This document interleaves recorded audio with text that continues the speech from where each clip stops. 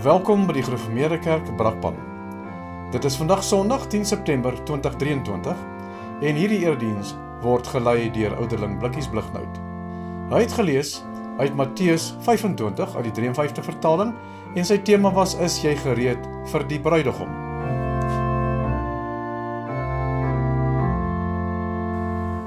Ek slaan my oop na die berge, waar sal my hulp vandaan kom? My hulp is van die Here wat hemel en aarde gemaak het. Geliefdes in ons Here Jesus Christus, kom ons loof die Here, deur staande saam te sing in Psalm 116 vers 1 en 3, waarin ons saam ons geloof bely. Psalm 116 vers 1: God het ek lief, want die getroue Heer hoor na my stem, uit vrye welbehae. Ek roep hom aan in al my lewensdae. Hy skenk my hulp, hy red my keer op keer.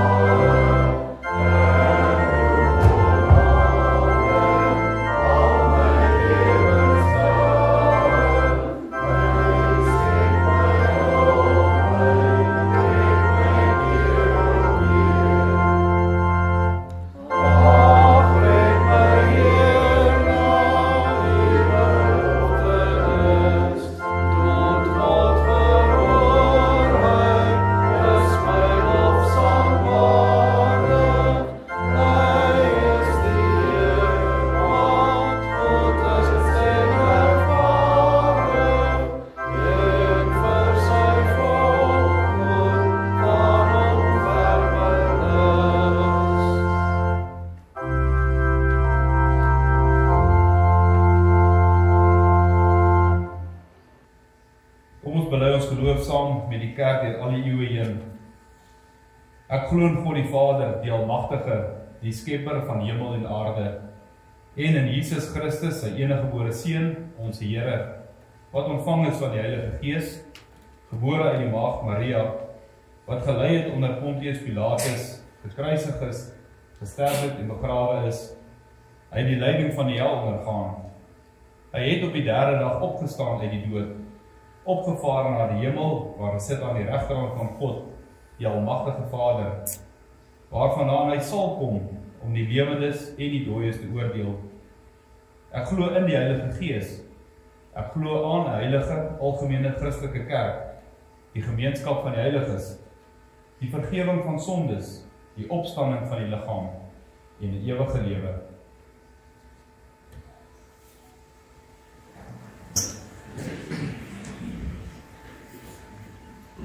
Terwyl ons so sit, sing ons saam met Psalm 38 vers 1 en vers 17 en dan luister ons met verskillende eerbied na die wet van die Here, soos dit vir ons opgeteken staan in Eksodus 20. Oh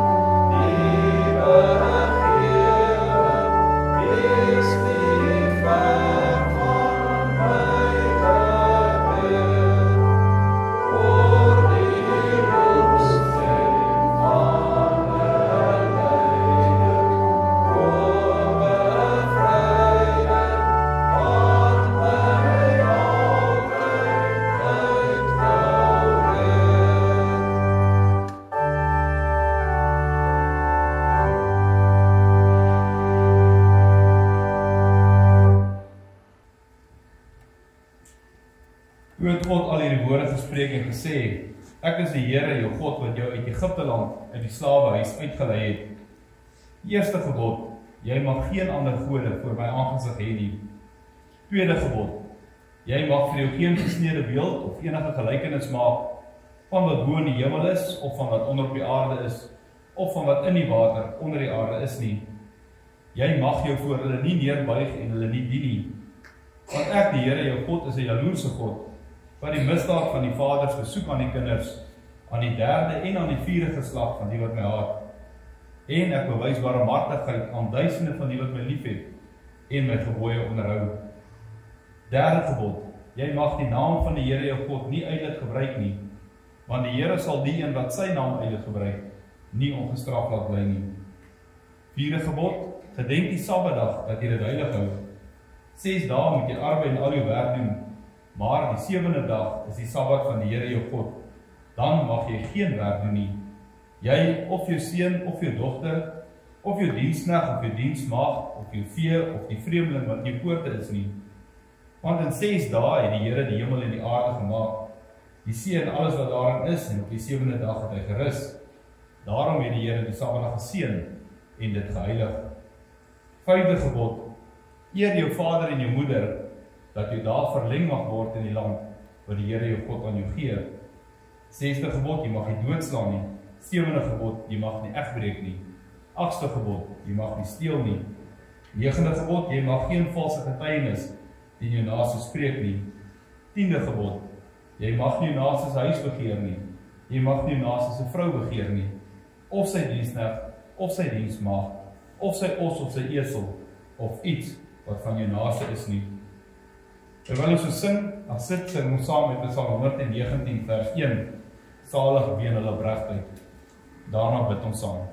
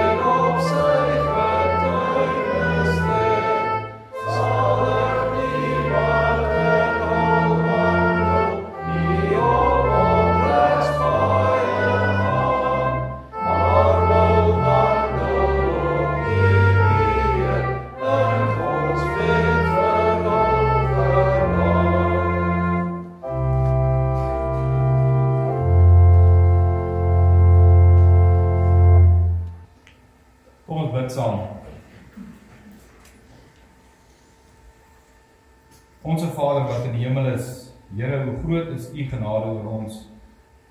O Here, onverklaarbaar is u liefde vir ons sondaar mense.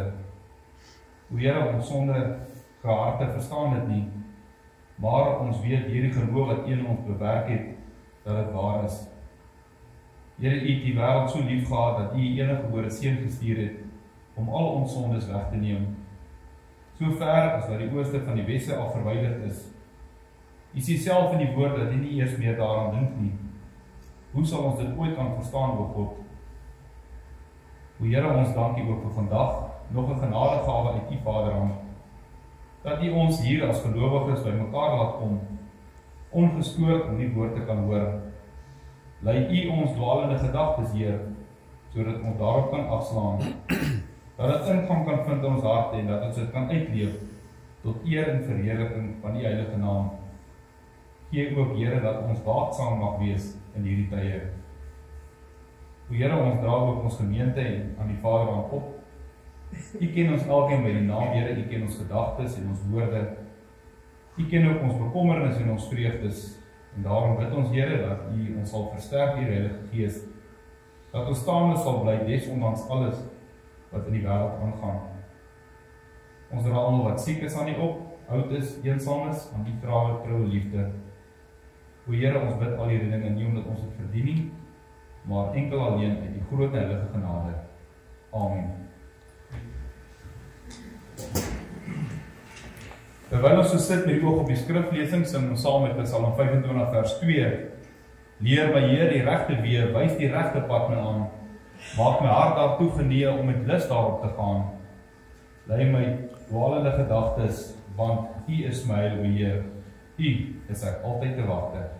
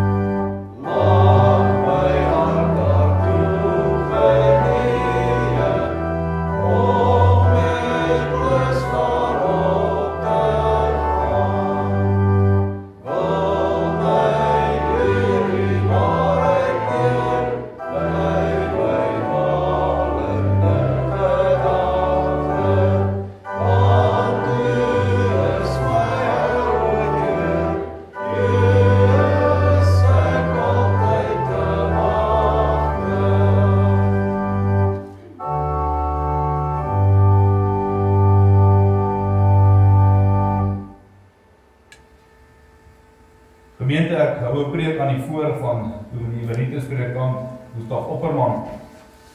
Die tema van die preek is bewaar jou hart. Skrifgedeelte kom uit die evangelie van Matteus. Matteus 24 vers 36 tot Matteus 25 vers 13.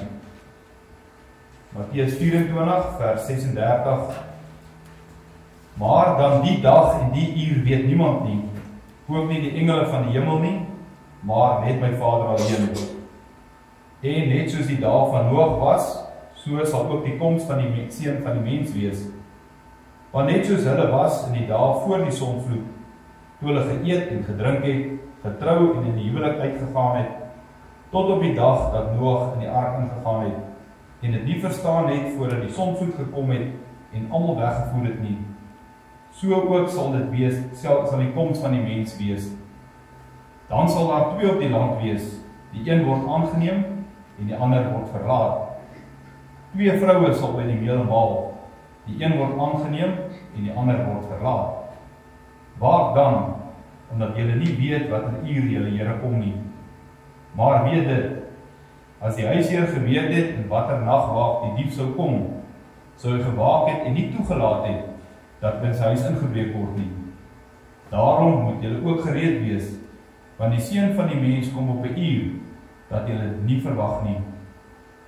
Wie is dan die getroue en verstandige diensknegt vir wie sy heer oor sy diensvolk aangestel het om hulle voedsel op die tyd te gee? Gelukkig is daardie diensknegt vir wie sy heer as hy kom op hierdie manier besig sal vind. Voorwaar ek sê vir julle, hy sal hom oor al sy besittings aanstel. Maar as daardie slegte diensknegt in sy hart sê, my heer tal hom om te kom, en hy sy medediensknegte begin slaan en saam met die dronkaards begin eet en drink, dan sal die heer van die diensknegt kom op 'n dag dat hy dit nie verwag nie, en op 'n uur dat hy dit nie weet nie. En hy sal hom pynig en hom 'n deelgenoot van die geveinsdes maak. Daar sal 'n geween wees en 'n geknars van tande. Dan sal die koninkryk van die hemele wees soos 10 maagde wat hulle lampe geneem het en uitgegaan het om die bruidegom te ontmoet. En 5 van hulle was verstandig en 5 was dwaas. En toe die wat dwaas was hulle lampe neem, het hulle geen olie met hulle saamgeneem nie. Maar die verstandiges het olie in hulle kanne saam met hulle lampe geneem. En terwyl die bruidegom tal om te kom, het hulle almal vaak geword en aan die slaap geraak. En middernag was daar 'n geroep, daar kom die bruidegom, gaan uit om tegemoet. Toe staan al daardie maagde op en maak hulle lampe gereed. En die wat dwaas was, sê aan die verstandiges, gee vir ons julle olie, want ons lampe gaan uit. Maar die verstandiges antwoord en sê, miskien sal daar nie genoeg wees vir ons en vir julle nie, maar gaan liewer na die verkopers en koop vir julle self. En onderwyl hulle gaan om te koop, het die bruidegom gekom. En die wat gereed was, het saam met hom ingegaan na die bruilof, en die deure is gesluit. Later kom die ander maagde ook en sê, meneer, meneer, maak vir ons oop. Maar hy antwoord en sê, voorwaar ek sê vir julle, ek ken julle nie. Waak dan, omdat die dag en die uur nie, doordat ons die dag en die uur nie weet, waarop die seun van die mens kom nie. Dis dan ook ons teksvers, Matteus 25 vers 13. Waak dan, omdat julle die dag en die uur nie weet, waarop die seun van die mens kom nie. Tot sover. Broeders en susters, hoe opmerklik gou kom ons mense, ons kerkmense, hoe opmerklik gou het ons vrede gemaak met sportwedstryde op Sondag. Die rugbywedstryde, tenniswedstryde, spesifiek hierdie tyd van die jaar. Maar dan het ons al jare gelede vrede gemaak met oop restaurante op Sondag. Dis daarom werklik gerieflik. En ek was nog 'n kind toe die eerste Sondagkoerant ons kerkmense na kerk begin inwag het, met die nuutste skandes op die voorblad en 'n paar pragtige skamelige telemeisies op die agterblad. So lank is hierdie dinge al saam met ons. Daarmee het ons ook al vrede gemaak. Dis ook nie nou dat ons almal intussen heeltemal kerk los geword het nie. Die kerk is nog steeds vir ons baie belangrik. Ek moet ten minste eers kerk toe gaan, voor ek weer Ocean Basket se deure swaai. Ons moet ten minste eers die Bybels en die psalmboeke bære, voordat ons die koerante optel. En as daar nou 'n interessante film op 'n Sondag aand is dit daarom nie die aanddiens of die Bybelstudie wat ons opoffer, want ons het wat ons buitendien meestal doen. Ons was nog Sondagoggend in die kerk. Ons kan redeneer. Ons doppers is gelukkig nie meer so streng of eng soos ons voorouers nie. Daardie klomp ou ooms wat selfs teen dans ook gekant was. Ons doppers is daarom deesdae baie meer ontspanne as wat ons vaders was.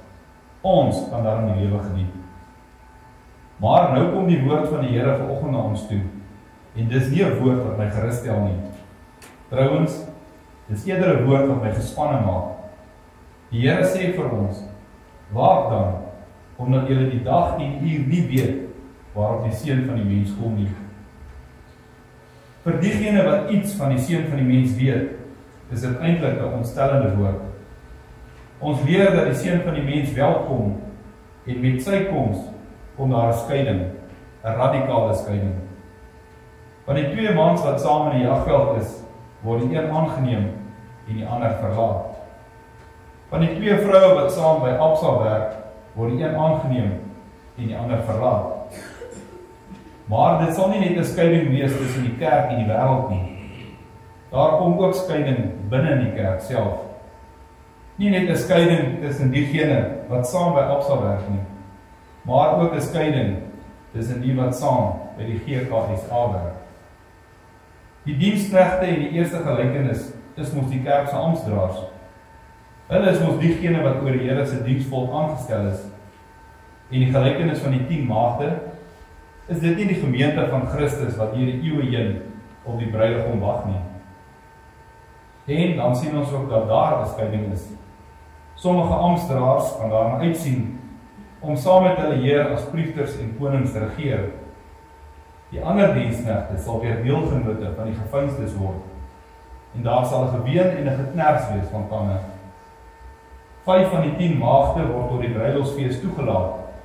5 word uitgesluit. Skeiding tussen kerk en die wêreld, maar ook skeiding in die kerk self. Die skeiding met die wêreld kom wanneer die mensdom op die evangelie reageer, soos hulle in Noag se tyd op sy boodskap gereageer het. Petrus skryf in sy tweede brief dat Noag 'n prediker van geregtigheid was. Noag het deur sy hele lewe, deur sy algehele toewyding aan die Here, 'n boodskap aan sy geslag gebring. Bekeer julle voordat dit te laat is. Maar daaraan het die mensdom hulle nie gesteer nie. Toe het hulle geëet en gedrink en getrou en in die huwelik uitgegee, tot op die dag dat Noag in die ark ingegaan het.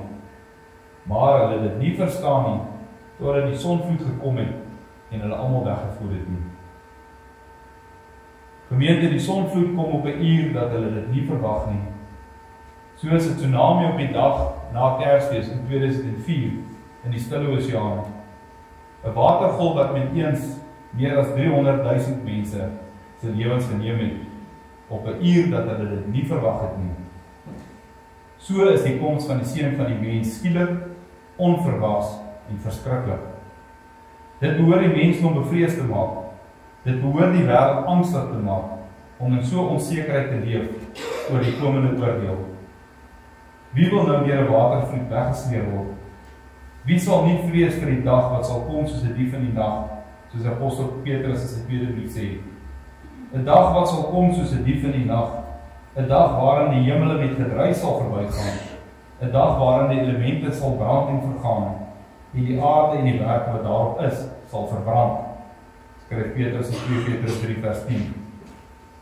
Johannes skryf ook in sy boek Openbaring: Op die dag sal die konings van die aarde, en die grootes en die rykes, en al die slawe en al die vry mense, hulle self wegsteek in die spilonke, en in die rotse en in die berge, en vir die berge en die rotse sê, val op ons, en verberg ons voor die aangesig van hom wat op die troon sit, en vir die toren van die lam, want hierdie groot dag van sy toren het gekom, en wie sal kan bestaan? Openbaring 6 vers 15. Wie sal nie hiervoor vrees nie, gemeente? Is dit nie iets wat 'n mens met angs behoort te vervul nie? Behoort die mensdom nie hiervoor 'n groter vrees te hê nie? 'n Groter vrees as vir die dag waar 'n dief in die nag kom, 'n groter vrees as die vrees vir motorkapers en plaasmoordenaars wat skielik en onverwags kan toeslaan. Behoort die mensdom nie groter vrees hiervoor te hê as die moontlikheid dat die planeet se klimaat mag verander nie. Maar die goddelose wêreld gaan onbesorg voort soos in die dae van Noag. Hulle verstaan dit nie, sê ons Here Jesus. Hulle sien eenvoudig nie wat 'n gevaar hulle verkeer nie. Vrees, broers en susters, het nog nooit iemand in die hemel gebring of uit die hel gehou nie. Met die kerkvolk is dit anders. Hulle ken die skrif. Hulle het belydenis van geloof afgelê. Baie van hulle is amptelike diensknegte vir wie die Here oor sy diensvolk aangestel het. Ook daarin is hulle plegtig bevestig. Hulle leef daagliks met die Maranatha van die Bruidskerk op hulle lippe. Maranatha, kom gou, Here Jesus, ja, kom gou. Hulle bely elke Sondag dat die Here weer sal kom om die lewendes en die dooies te oordeel. Hulle verstaan die wederkoms en die implikasie daarvan. Dis net dat die slegte diensknegte begin sê, maar Heer tal hom om te kom. Ja, en die bruidskerk wat wag op die koms van die bruidegom, die 10 maagde merk ook op, die bruidegom tal hom om te kom. Dit lyk asof daar 'n vertraging is, en nou begin die hartsingesteldheid na vore kom. Nou begin gebeur wat die Here Jesus reeds in hoofstuk 24 vers 11 voorspel het. Die liefde van meeste van ons sal verkoel. Menslik gesproke is die afkoeling moeilik meetbaar. Dit geskied onsigbaar in die menslike oog. Die slegte diensknegt het dit nie hardop gesê nie. Die slegte amptdraer het in sy hart gesê, maar Here tal hom om te kom. Maar Here het nie gister gekom nie. Hy het ook nie vandag gekom nie. Hy sal waarskynlik ook nie môre kom nie. Amptelik is die diensknegt nog in die Here se diens, maar nie amptelik is hy alwesig sonder verskoning. Amptelik is die diensknegt nog in sy Heer se diens, maar sy hart is nie meer in die saak nie. En hy het sy medediensknegte begin slaan en saam met die dronkaards begin eet en drink. Hy begin sy amptsposisie te gebruik om sy getroue medediensknegte te slaan, om hulle te intimideer, om hulle te oorheers. In ons tyd gebruik hulle invloed oor die meerderheid om die lastige en getroues tot stilswye te dwing. Omdat die Heer tal hom om te kom, raak die wêreld ook al hoe meer aanlokliker vir die amptdraer. Die wêreld rondom ons eet en drink. Hoekom sal ons nie ook maar begin meedoen nie? Mag ons mense dit nie ook maar begin geniet nie? So begin ons redeneer. En as dieselfde God wat vir ons op die Saterdag die springbokrakkie aangebied het, ook nou op die Sondag vir ons al meer aanskoulike wedstryde bied, wel, dan neem ons dit maar aan. As die Here nie gister op die Saterdag gekom het nie, sal hy sekerlik nie vandag op die Sondag kom nie, of hy sal tal om te kom. Ons as gelowiges kan gerus weer om 'n bietjie meer te ontspan, so sê hulle. Saam met wie julle gegroepeer kan word, saam met wie sal julle gegroepeer word, sê die Here Jesus. Hulle sal deelgenote word van die geveinstes. Hulle word gevoeg saam met die wat voorgegee het, dat hulle die Here dien. Hierdie amptsontrouheid is 'n proses wat geleidelik in ons kerk plaasvind. Dit gebeur na mate die liefde van die meester begin vervoel. Dit gebeur na mate die spanning uit die Here se wederkoms gehaal word. Dit is nog moeiliker waarneembaar in die geval van die 10 maagde, hierdie hartsingesteldheid. Dit is ook moeilik om aanvanklik te onderskei wie is dwaas en wie is verstandig. Dit is net wanneer die krisisuur aangebreek het, dat die oorlegginge van die hart geopenbaar word. Die bruidegom tal hom om te kom. Hy tal hom so lank dat almal eintlik aan die slaap raak. Maar daar is geen verwyte in die Here Jesus vermelding hiervan nie. Die 10 maagde is net mense, en ons as mense kan nie sonder slaap nie. Maar die helfte het sonder afspraak in hulle hart gesê, laat ek nog 'n bietjie ekstra olie saamvat. 'n Mens weet nooit, vir die wis en die onwis, laat ek maar net nog 'n bietjie olie saamvat, want wie weet. Spreek dit nie van toewyding nie, geliefdes. Spreek dit nie van die erns waarmee ons hierdie tydperk van bruidegom afwagting moet benader nie. Spreek dit nie van die liefde waarmee hierdie 5 maagde die bruidegom verwag nie. Dis wat hulle verstandig maak. En dis dieselfde afgekoelde liefde, dis dieselfde deurkryke wat die ander 5 maagde dwaas maak. Vir hulle was dit net nog 'n huwelik. In die wêreld daar buite eet en drink en trou die mense mos aan mekaar. Waarvoor nog spesiale voorsorg tref? Vir die 5 verstandige maagde was dit nie hulle ekstra olie wat hulle toegang tot die bruilofsfees gegee het nie. Dit was hulle toewyding en hulle liefde. Want jy sien, geliefdes, vrees het nog niemand in die hemel gebring of uit die hel gehou nie, maar die liefde of die gebrek daarvan het wel. En daardie liefde sal ook in die toekoms die bepalende faktor wees. Waak dan, sê ons skrifgedeelte vir ons vandag, soos dit al vir 20 eeue vir ons sê, waak dan. Daar is baie dinge waarteen ons sekerlik moet waak.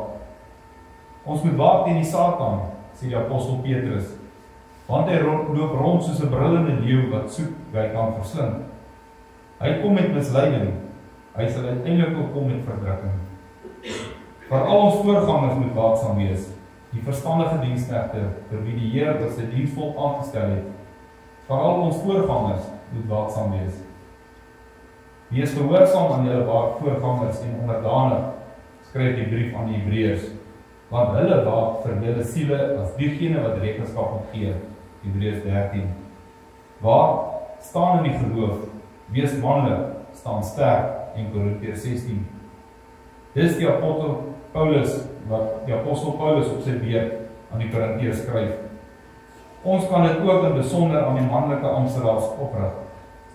Moenie dat die lang wag julle onderkry nie. Staan sterk. Waak dat die wêreld julle nie uiteindelik meesleer nie.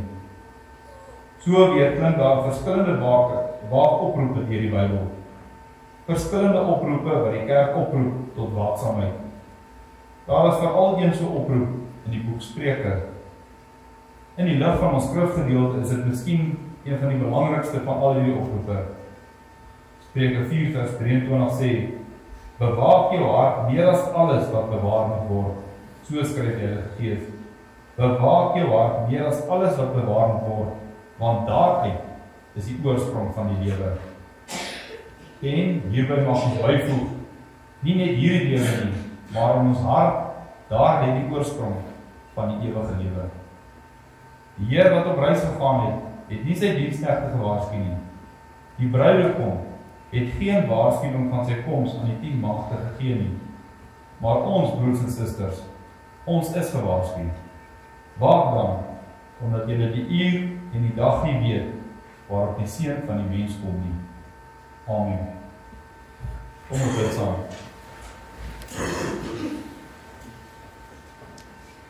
Onse Vader wat in die hemel is, laat U naam geheilig word.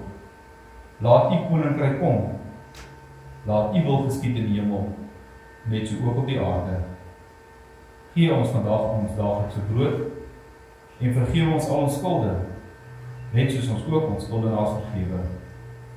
Lei ons nie in die versoeking nie, maar verlos ons van die bose, want aan U behoort die koninkryk en die krag en die heerlikheid tot in ewigheid. Amen. Daar's geleentheid vir liefdegawes, waar ons saam sing uit Psalm 130 vers 1, met liefdes ons verlore, en daar volg.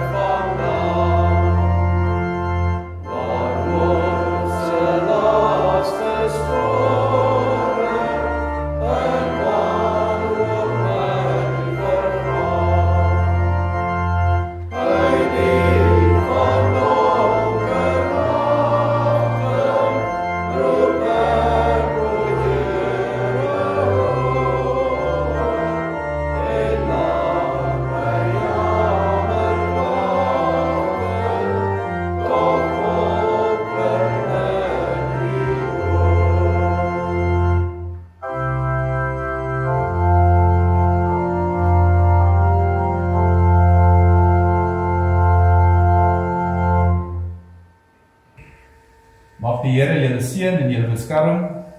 Mag die Here tot julle redding verskyn en julle genadig wees.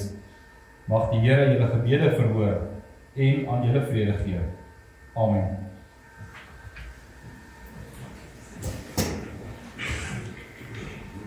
Hierdie volgende afkondigings, dit is alles in die kollig. Net verjaarsdag hierdie week. Vandag die 10de Jan Breitenbach, die 12de Konrad Kreef, die 12de Anita Engelbrecht, 14de Santi Viljoen, 16de Charles Ham en Rini Vente. Dan vra ons ook voorbinding vir die klasses wat donderdag plaasvind. Daar sal dan ook die donderdag so door met daar het gesê, Magnolia as 'n Bybelstudie wees en dan ook die vanaand. Lekker week verder.